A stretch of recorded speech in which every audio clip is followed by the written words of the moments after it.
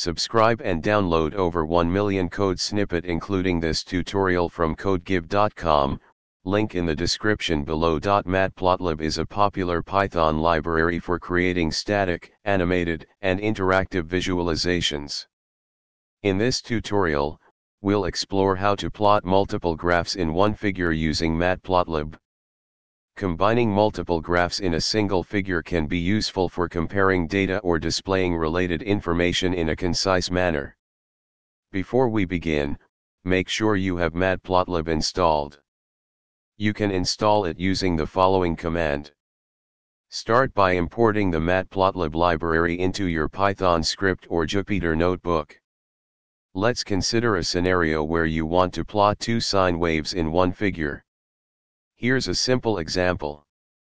In this example, you can also create multiple subplots within a single figure.